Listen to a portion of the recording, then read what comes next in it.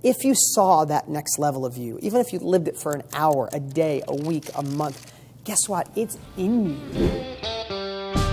Think about people in your life, or even you in the past, not you now, but you in the past, or people in your life who went after something. And then a couple obstacles got in the way, and then all of a sudden the obstacles got stacked in their way. Like, this was going wrong, I got it. And then like 4 or 5 things went wrong at once, and they retreated or gave up. I think that's when you are this close to your breakthrough. And I think that's when most people retreat. I think that's when most people give up. So all that I shared so far is to commend you for being here right now. You know, people will get my book like Millionaire Success Habits or Success Courses, or anybody's, Tony Robbins, Brendon Burchard's, any one of my friends' courses. They'll go through the course and try it, but not be plugged into something like this. And that would be like going to the gym for a month like crazy. No carbs, eating lean, veggies and protein, a little bit of good carbs, sustainable carbs, complex carbs. Going to the gym like crazy, getting in like a month you see a change, and then just stopping. And then just hoping that maintains, hoping that continues. And we know that's not the case. Your body will go back to the way it was if you eat the same and don't work out the same. So why would our minds be any different?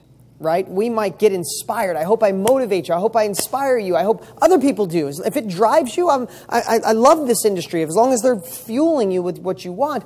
But it is like the gym. I mean, I listen. The reason that I want to talk about this tonight, I just got done for the 3rd time in 7 years reading Dale Carnegie's book, Stop Worrying and Start Living. It is such a good book. Oh my God, was it ahead of its time? When you read and the research and the time and the effort that guy put in that book, yes, we've all done so many of the things he talks about, and so many people have kind of ripped off that book, and like out of chapters of that book, people have made their own complete books, right? But man, that book just was something special to me, and what I've been doing over the last 15 days of listening to it. It's a 10-hour book. I burned through it in the last, say, 15, 20 days. It took me longer than I thought. Some days I want to listen to music if I'm running up a mountain. It's hard to listen to Dale sometimes, but when you're trying to exercise. But I do every day. And I've been taking notes for over a month on the things that I think are important to you. And that's what I want to go over today. It's Dale Carnegie inspired, but Dean Graziosi translated. I just made that up. I hope that sounded good. Right now, before we get started, I want you to think of, before I start talking about worry and how to kill worry and what it does to you, what it does to your success, I want you to start thinking about right now, if you have a piece of paper or even on your phone, write down what you feel your biggest worry you're facing right now is. And let's talk through it. But I want to talk about what worry does to you as someone who wants another level of life. You're here because you want more. You want to tap into your full potential. You know there's more. You know there's more gas in the tank. You know there's another level of you. Not just the next level of money will follow the next level of you, right? You've had those, again, I don't want to generalize, but wherever you are in life, you've had moments of clarity that were a whole nother level, right or wrong. You've been in that flow state. You've had those days where you're just like, I'm grateful. I'm badass. I can do this. And you want that feeling, but then some things rob it, right? A lot of times worry robs it. Stress robs it. Things not going right. And then you fall back. If you saw that next level of you, even if you lived it for an hour, a day, a week, a month, guess what? It's in you.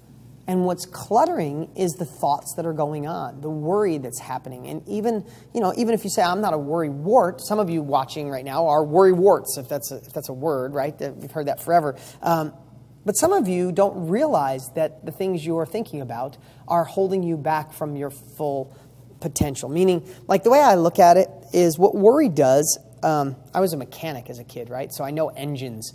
And a lot of times with older engines, if a spark plug went bad or a cylinder, a piston was, the seal around the piston was broken, or an 8-cylinder engine can run on 7 cylinders. An 8-cylinder engine could actually run on 4 cylinders. And I remember when an 8-cylinder engine would run on, say, 6 cylinders. It would be like, but you could still go down the road. It would still drive.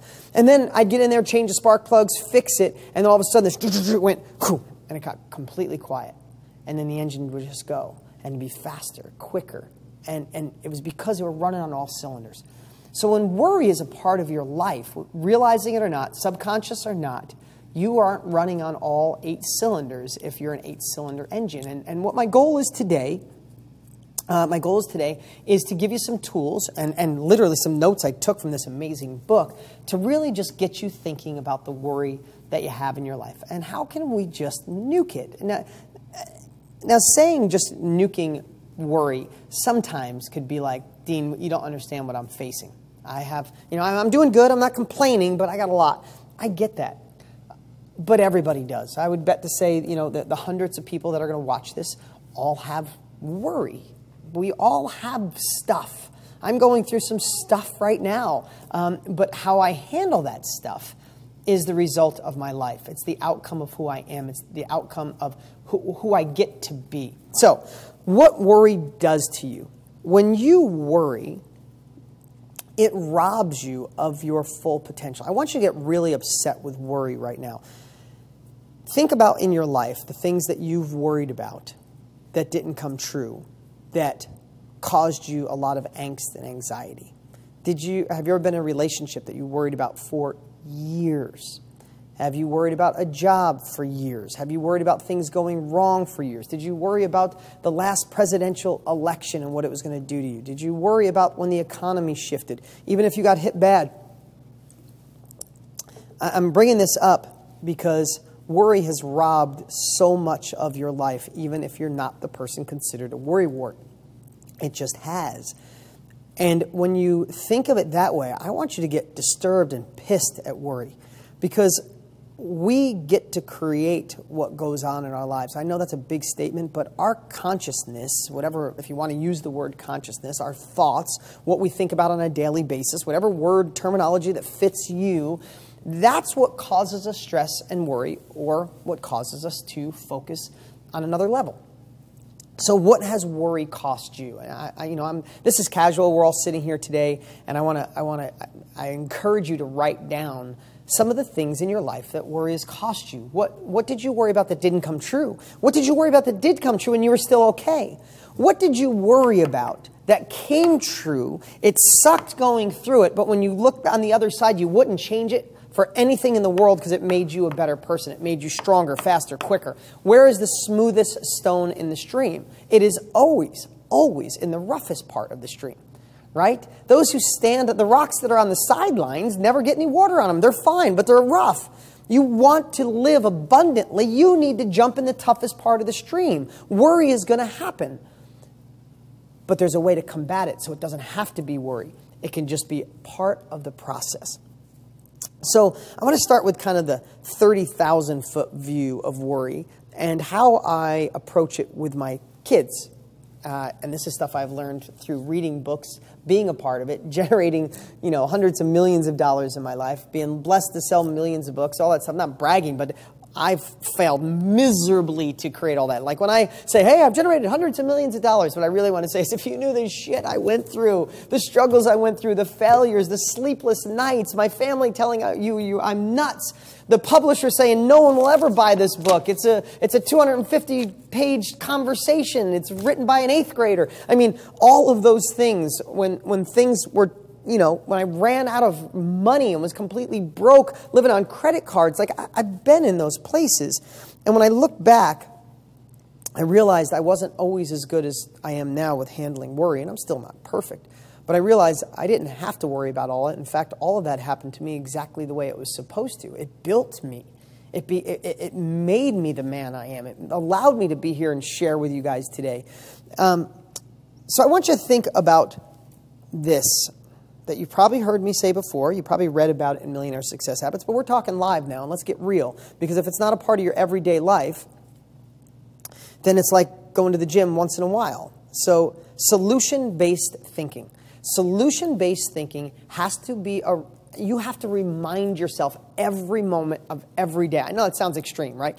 I wouldn't care. You should write solution-based thinking in your car, put it a sticky on the fridge, have an alarm go off every day at 3 o'clock on your phone, 7 o'clock on your phone that says solution-based thinking, because that immediately kills, it's one of the ways to kill worry. Because what happens is we have this tendency, we were taught to worry about things like as if worrying will solve the problem. Has worrying ever, let me ask you, Has worrying ever solved any problems in your life? Ever? I can't believe that's going to happen. I'm going to lose this job. And then if I lose the job, you know, how do I, if you're one of my students, if I don't get real estate going, and has it ever solved the problem? Or have you, when you stepped away from the worry and went after it and took action, you solved the problem? Or you rode through the shit. If it was wrong, if it went wrong, you rode through it, you learned from it, came out on the other side. So here's something that I've been working on with my kids since they were little. And I love this because I have to make it simple for them. And I'm not saying I got to make it simple for you, but I do this for me too. Again, we got to make it part of our life. When you are worried about something, when something goes wrong, when you're stressed about it, instead of thinking what happened and whose fault it is and why they did it or someone did it or how could this happen to me, which is very easy to think of all those things, what if you could train your brain to immediately grab a piece of paper? And I say paper. If you're younger, you probably barely write on a piece of paper, but I do. You see, here's my notes here. I'm always writing because when I write, it gets into my head. What if you said, wow, this is bugging me. Why do I have this knot in my stomach? This is bugging me so much. What if you just grabbed a piece of paper and wrote down 3 possible solutions? Because sometimes we get in a frame of mind, it's like, nothing can fix this. Nothing can fix this. You don't understand what happened. It's not true. Someone's been through exactly what you're going through, and they came out okay on the other side. You may have been through exactly what you're going through and come out on the other side. There's people, you know, during the Depression, so many people, during this last recession, so many people lost everything and worried and worried and worried, but nothing changed in their life till the worry was over and they started taking action towards the solutions. Why not shorten the gap? How long do you want to suffer between the worry to the solution? When all I know is when you start working on the solution, the worry goes away.